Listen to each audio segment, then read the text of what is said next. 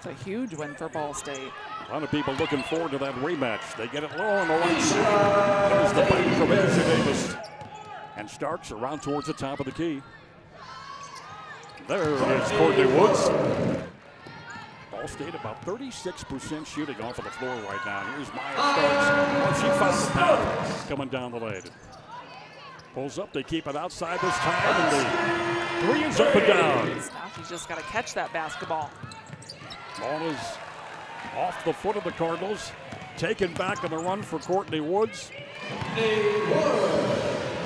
And the standing dribble for Maya Starks. Now begins her sojourn to the left side. And to the lane. Offense and take your sweet time. There's no hurry at all. When you do just that, which is their largest lead in this game. Off the left side to the hole and two more. And a chance for the Elks. Kroger went so hard to the basket that her headband flew off. The misfire, and NIU to take it back once again. Nice In move. the paint. Here's Woods back outside. Boy, she finds Coker, and Coker finds the bottom of the well. Ball State to within 7.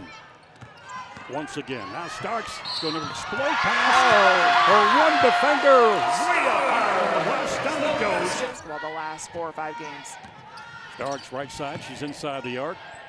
Step back just outside the foul line. 16-footer. I think NIU is, and we alluded to it earlier, they're beginning to peak, I think, at the right time. The story will be told when they go to Toledo on Saturday.